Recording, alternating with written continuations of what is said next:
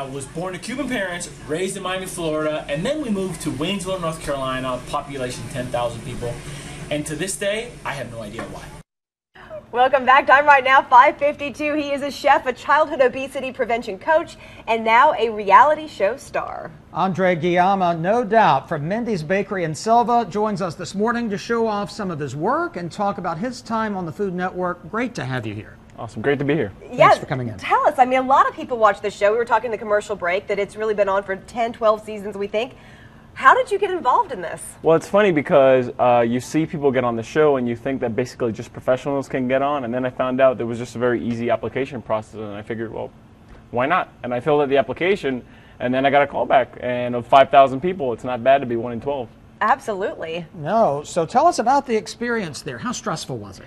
It was extremely stressful to see people competing against you that have been on Iron Chef, beat Bobby Flay, things like that. You know, it is stressful to be in that environment, but it's just nice to be there, nice to be chosen amongst these great chefs and great personalities. And I told you I'm a big fan of the show and I've been watching all season long. I know something they really talk about the point of view, and they really wanted you to focus on, you lost a ton of weight. I did. Talk to us about that and about your what else you do to help kids, especially locally. Well, I grew up, I made it all the way to 330 pounds by the time I was around 18, and now I'm at about 185, and I can understand that it's difficult for kids to grow up that heavy. So here in Asheville, I've served as a childhood obesity coach for the YMCA, helping kids learn healthy habits and to ideally never make it to where I was. That is absolutely fascinating. Do you wish you had talked about that more on the show? I mean, that wasn't my main objective going into the show, but I now see how I could have been a perfect advocate for that, you know, having lost as much weight as I have. So you said now you do that on a case-by-case basis still, but you're running Mindy's. Yes, Tell us a little about in Sylva. This smells amazing.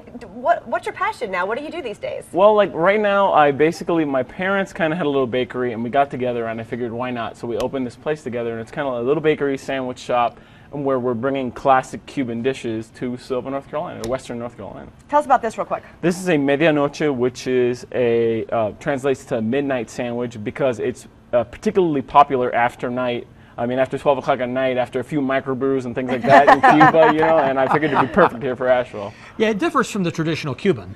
It does, because it's a special bread. It's a sweeter bread, similar in taste to challah. And it actually is ham, Swiss cheese, or roasted mojo pork, yellow mustard, and pickles.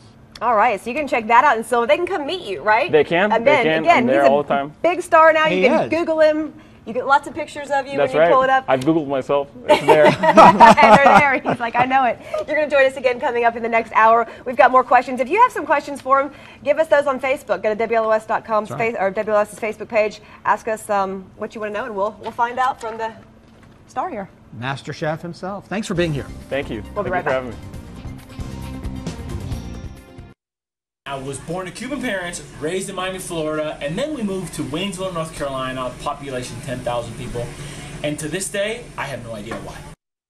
Welcome back. Time right now, 6:51. One of the contestants to become the next Food Network star is from right here in the mountains. That's right. Joining us right now is reality contestant and chef Andre Guillama, who's from Waynesville.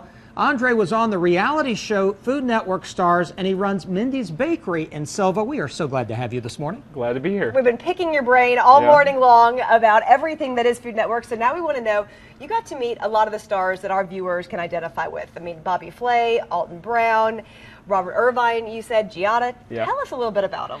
I have to say that meeting them was, I mean, it's like anybody would imagine. You're meeting someone that you're accustomed to seeing on TV three of the four every day. right there. Yeah. And it was like, I was in awe at first. Like, it's like, I'm so happy to meet you and this and that. And, you know, you want to tell them these things, but there's so many people that want to meet them, you know, so they're really busy and things like that. But they're exactly the way you think they'd be. Like, Alton's really witty, and then Giada is really sweet, but at the same time, she's got like a little bit of a sassiness to her. And then, like, Robert Irvine's this, you know, big, intimidating dude. And Is he really in person? Yeah. Like, I mean, he's about my size, and he's like, you know, stocky, of course, so he's a little bit intimidating. Yeah. And then Bobby's just a really nice guy. He's a really down-to-earth guy. You said you like Bobby the best out of everybody that you met. I did. Like I said, I really appreciate like a genuine personality, and then he just comes off as super genuine to me, and like he's really real. So I really like you meeting came him. off as very genuine on the show as well. Yeah, like I mean, like like I said, that is a quality that I really value, and I wanted the viewers to see that I wasn't a just like some guy trying to get famous. Like, this is who I am every day, Right. you know. And I want you to meet Andre. And you're passionate about this. Were you surprised you were voted off so early? I was surprised because, I mean, don't get me wrong, I tell people that who I cook for to criticize me harshly, like, give me all the criticism you can give me because it's not going to make me any better if you fluff it. But at the same time, it was so, like, so negative so fast that it kind of just blew me off, and it just, like, I was just doomed from the beginning. But now you've actually gotten all this experience. You have a restaurant now in Sylva. I do. Tell us a little bit about that. It is a joint venture with my parents, and they had a bakery, and I brought the food to the table. My parents are from Cuba, so we decided to bring traditional Cuban dishes to Western North Carolina, considering there aren't many options for that in this area. Mindy's. Mindy's. And what is this right here? And this is a medianoche, which is similar to a Cuban sandwich, only on a sweet bread similar to challah, with our mojo roasted pork, ham, Swiss cheese, yellow mustard, and pickles. And real quick, the journey for you is not over, so people can come meet you. And you're flying back out. The season finale has not happened yet. No, it is not. There's not been a winner chosen. It's not filmed in advance. In August, I fly out to New York for the season finale. Now, are you going to give us your prediction of who's going to win the whole thing for folks that are following the season? My personal prediction and hope is that Rodney would win.